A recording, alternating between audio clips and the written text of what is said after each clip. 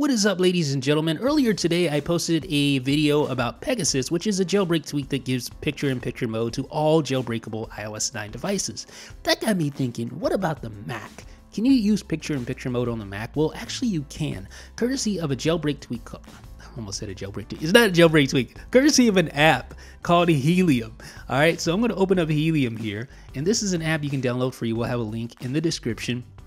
Once you have it loaded up here, you'll see this window. You want to click where it says location and then click open web URL, and then you can just paste in a URL. It could be a web page, it could be a video, YouTube video. I'm going to show you a YouTube video just like that. Click load. You can play that video, and the nice thing is it stays pinned on top of the screen, so you can still scroll like this on a web page, or you can just go about using your Mac like normal. This video will stay pinned on top so that you can always view it, sort of like picture-in-picture mode on the iPad. That's kind of cool. You can even change some appearance settings, so you can go up to change the translucency if you want to, just like this. You can enable it so it kind of makes it so you can see through it and still read text and stuff behind it.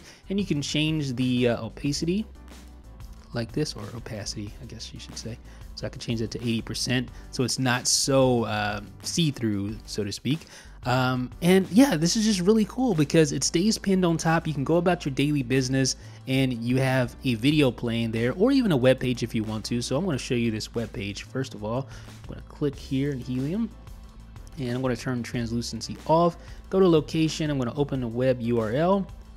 And I can even just have a web page open in its own little window here as well. But it really is great for video. That's sort of like, in my opinion, the best use case for this application. It is called Helium, ladies and gentlemen. We'll have a link down below in the description. Let me know what you guys think down below in the comment section. This is Jeff with iDownload Blog.